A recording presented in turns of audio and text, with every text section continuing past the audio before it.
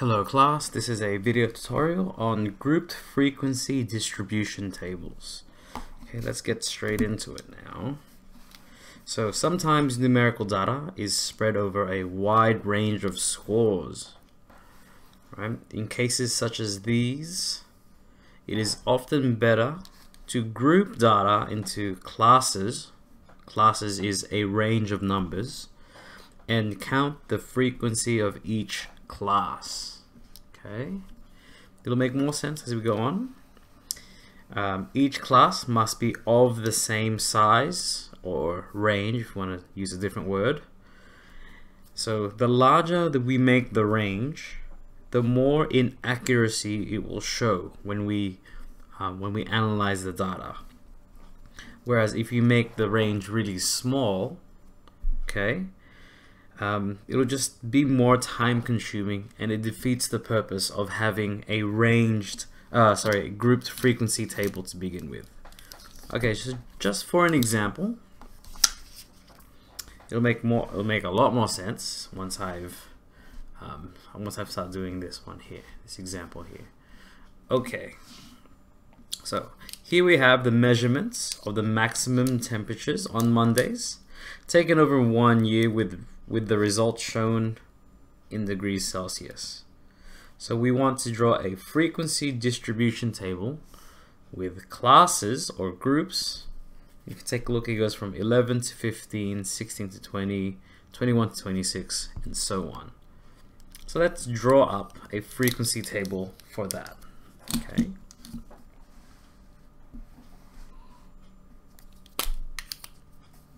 Okay, so here we're going to put on our leftmost is going to be our class, or we can call it a group. And as always, we're going to put it as degrees Celsius. In our next column, we're going to have our tally. This is our tally. This is our frequency.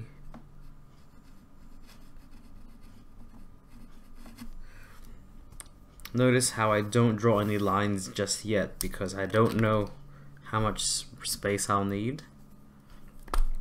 But, so they want ranges from 11 to 15 is our first one. So 11 to 15. Next one will be 16 till 20, then 21 till 25, 26 till 30, 31 till 35 degrees Celsius for all of them. Okay, so now what we're going to do is just whenever any of these falls within the range, we're going to tally them. Oops, ignore that. Okay, so I think that's all we need thus far. I'll just start making this a lot neater.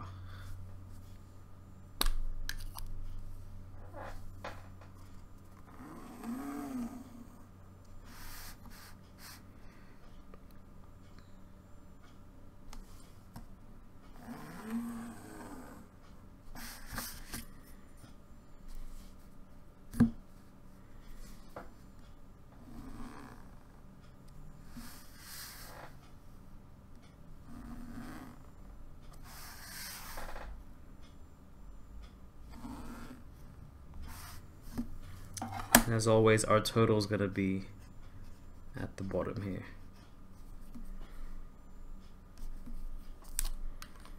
Okay, so let's just begin tallying these off, shall we? So 14, 23 belongs in this group. 14 is in this group, and we're going to keep going with this. You're going to see me fast forward through this point in the video. So here we go. Now we got 29.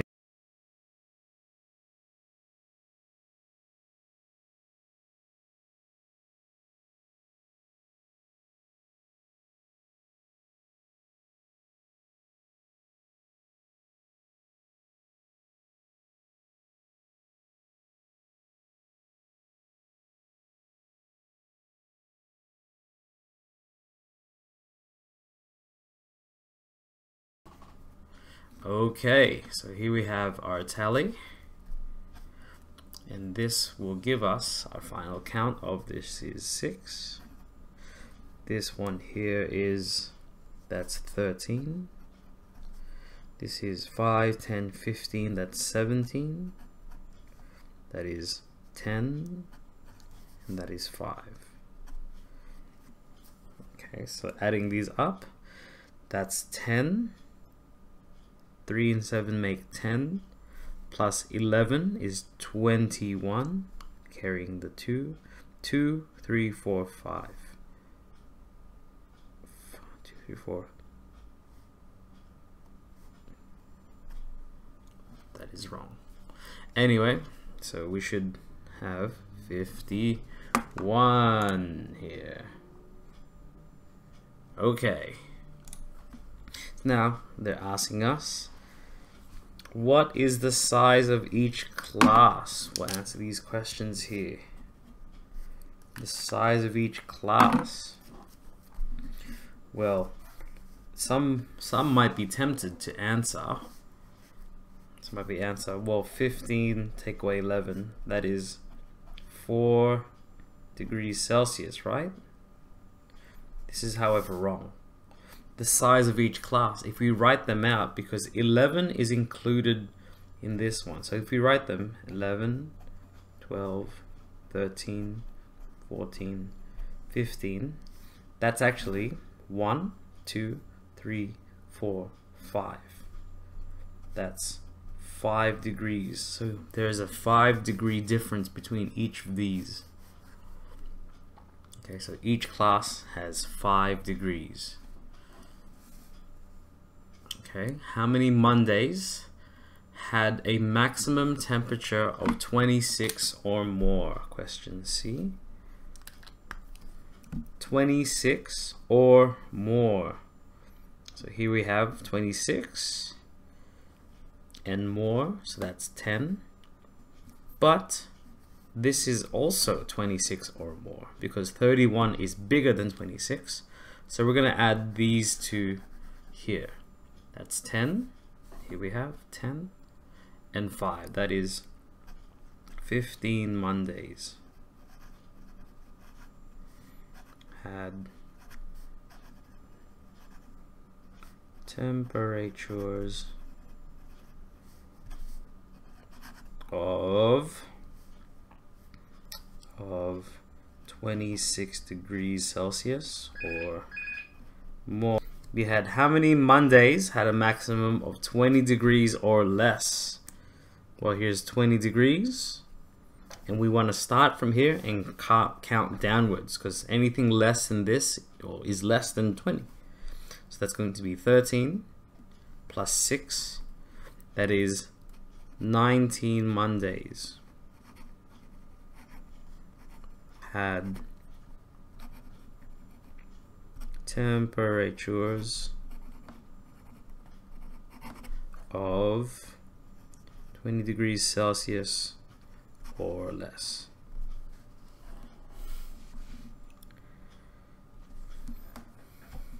Okay, and then now it says question E is the last one. This one's very particular because it says how many Mondays had a maximum temperature of 27 degrees. Now, if you think about it, you may think that it's going to be in this column here, 10. But remember, this class here means it's 26 to 30. It's not exactly 27 degrees. Rather, for this, we have to count exactly how many had 27. So we're not going to use this. We have to refer back to our original data here. So we want to look for 27s here. That's 1.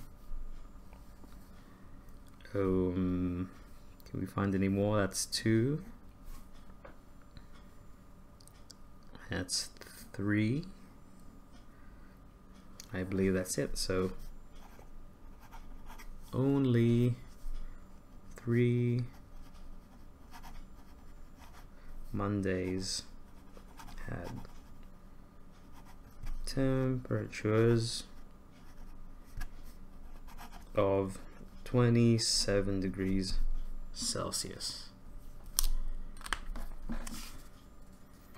So this here is grouped data in frequency distribution tables.